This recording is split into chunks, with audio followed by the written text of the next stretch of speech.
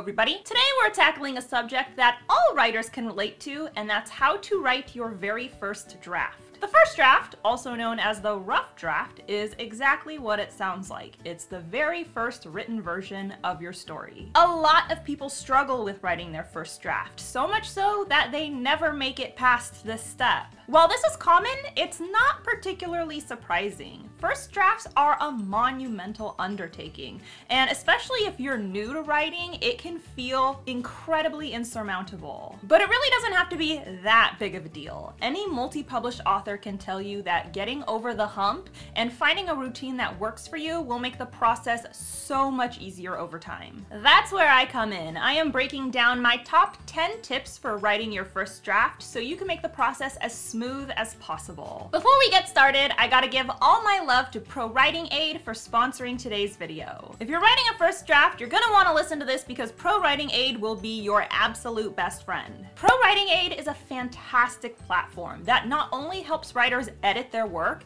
it also helps them understand those edits so they can improve over time. That's what I love most about this platform. I don't just want to have my mistakes pointed out to me. I want to learn why it's a mistake so that I never make it ever again in the future. Even better, Pro Writing Aid isn't just a basic grammar and spell checker. It definitely has those features, but it's also a style editor as well as a source of education. Say for example, you have an issue with passive voice. Pro Writing Aid will point out the passive voice, it'll explain exactly what passive voice is, and it'll show you how and why to avoid it in the future. It's also got in-depth reports, articles, videos, and quizzes that help you strengthen your writing overall. You can try Pro Writing Aid out for free. However, if you want to try out their premium platform, which is the platform I use, you can get 20% off right now by clicking the link in the description below. Get to clicking and your writing will thank you, as will all of your future readers. If you want access to even more goodies and writerly advice, be sure to subscribe to my channel and ring that bell. I post videos on Wednesdays with bonus content on Mondays. And don't forget, my #1 best-selling dark fantasy romance, The Savior Sister, is out right now. You can get it in ebook, paperback, or hardback, and you can get it at all major retailers. I have all of the links listed below. With that said, let's cover my 10 tips for writing your first draft.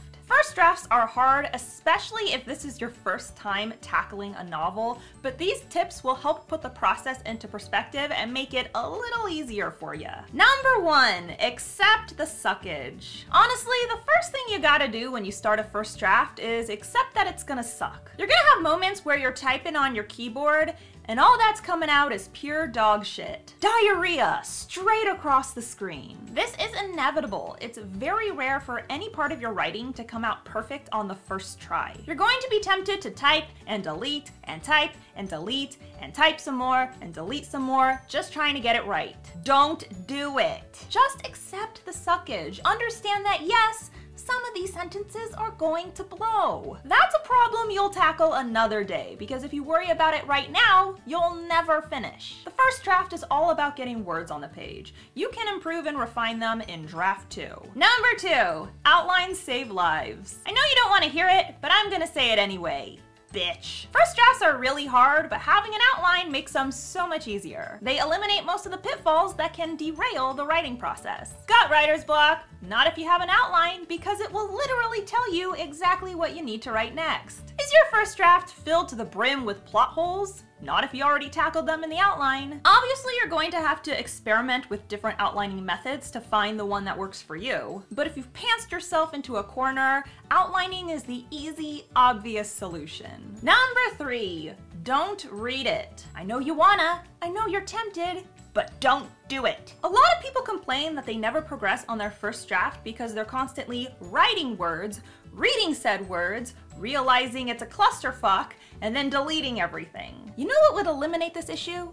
If you don't read it. That's not to say you should never read your first draft, just don't read it in the middle of a writing session. Focus instead on getting words on the page and read that shit later, once you've finished your daily writing session. Pro tip, I personally will spend a day writing and then read everything over the following day. This method works for me because it gives me enough distance from the writing session for me to not judge my work too harshly or overthink it. Number 4, don't edit. Do you know someone who's been working on their first draft for 5 years, there's a good chance they've gotten stuck in an editing loop. Some writers never finish their first draft because they're too busy picking and prodding at it, trying to make it perfect. It'll never be perfect. And yes, writing a book can take a really long time, but unless you have extenuating circumstances, you should never be spending years upon years on a single draft. If this is an issue you struggle with, then the key is to fight your inner editor and plow through that draft. Don't edit anything. If that means you have to resist reading the first draft, then do it. At the end of the day, there is no point in picking at a draft that never gets completed. Save your perfectionism for draft number 2. Number 5. Okay, maybe some of you can edit. While many writers are at risk of falling into an endless editing loop, there's a hefty chunk of us who are at the opposite risk. For some writers, including myself, continuing a first draft while knowing there's a laundry list of edits to tackle is a recipe for progress-crippling anxiety. They struggle to produce content because they can't stop thinking about how all those previous errors may disrupt the flow of their story. If this sounds like you, fortunately, you're not alone, and the solution is simple. Edit as you go. Yes, it's a tip that doesn't work for a lot of writers, but if you are the exception to the rule, have at it. Pro tip, for my personal routine, I will spend the entire day writing out my first draft without reading or editing anything. The following day, I will read over everything that I've written while making edits along the way, and once I've caught up, I continue writing and the cycle repeats itself. Number 6. Habit over motivation. But Jenna, I'm just not motivated to work on my first draft. No one gives a shit. Get over yourself. Motivation is great, but it's also unreliable. So instead of waiting for motivation to strike, focus on forming habits. Create some sort of writing routine and hold yourself to it. For the first week, it'll probably be easy because you're excited and inspired.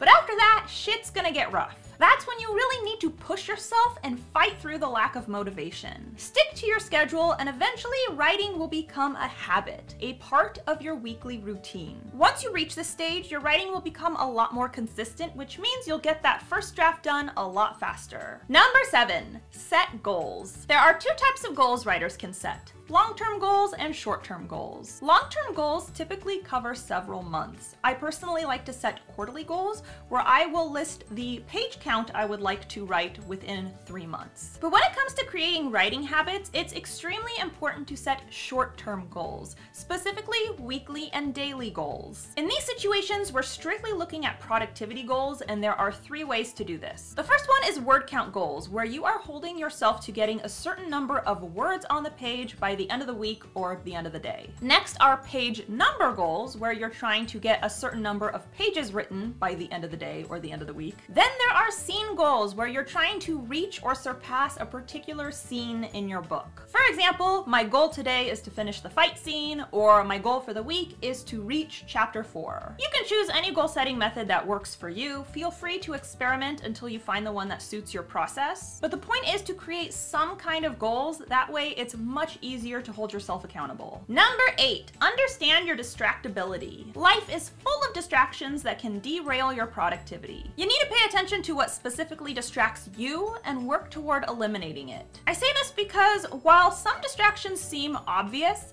not everyone reacts to stimuli in the same way. For example, if you find social media distracting, you can simply turn it off or put your phone in a different room. However, I'm on the opposite end of the spectrum. I find complete stillness and silence very distracting. Because of this, it actually benefits my writing process for me to have something going on in the background. For example, a Discord chat. My point is, you are a unique snowflake and you respond to stimuli in your own special way. Figure out your distraction weaknesses and address them accordingly. Number 9, create a list. While you're writing your first draft, you're probably gonna start noticing a lot of your weaknesses. Maybe you realize you have a natural inclination to abuse the shit out of filter words. Maybe you genuinely have no idea how commas work. If you're the type who edits as you go, you can potentially tackle these issues in your first draft. You can easily plug a scene into Pro Writing Aid and have it point out all of your issues with punctuation. From that point forward, you can avoid making those same mistakes in the future. But if you're not comfortable editing as you go, which as we already covered is very common, make a list of your recurring issues. That way, once the first draft is over, you have an easy reference guide of what you need to tackle in draft 2. Thanks to that list, you can easily plug your draft into Pro Writing Aid and you'll know exactly which mistakes to look for. And number 10, it's not done. But Jenna, it's obviously not done. It's a first draft. Bitch, then why are writers always freaking out because their first draft isn't perfect? At some point, you're gonna read your first draft and think, wow, my story sucks. You may edit it along the way and still feel like your book blows major ass. Before you freak out over how you are the shittiest writer in the world, take a deep breath and remember, it's not done. This is just the first draft. Your story doesn't suck, it's incomplete. There are like 10 more drafts to write. There's self-editing, there's the professional edit, there's beta readers and critique partners, there's proofreading. You got hella work to do. The first draft isn't supposed to be good. In fact, if your first draft is even remotely decent, that's pretty epic. Pat yourself on the back. But if your first draft didn't shape up the way you imagined, breathe. It's fine. You can whip it into shape later. So that's all I got for you today. Thank you so much to Pro Writing Aid for sponsoring today's video. You guys, I am telling you, if you are working on your first draft or pretty much any draft of the writing process, Pro Writing Aid is a godsend. You can try Pro Writing Aid out for free, or you can get 20% off their premium platform by clicking on the link below. Save yourself some money. Save your manuscript. You'll be glad you did. Don't forget to subscribe to my channel. I post new videos on Wednesdays, and if you want to be alerted as soon as I upload, ring that bell. The Savior's Sister is available in ebook, paperback, and hardback at all major retailers. So if you like dark fantasy, if you like romance, if you like action and adventure, be sure to pick up a copy. I got the links in the description. And be sure to follow me on social media. I'm on Instagram, Tumblr, Facebook, and of course, you can tweet me at Jenna Moreci. Bye. This is Rondies. Why the fuck haven't you subscribed to Jenna's channel? Do you really want to face me? If you don't do it, you know what will happen. I'll rip out your tongue, torture you, then leave your rotten corpse out for the birds to feast on it. Now press the goddamn button. And the bell too.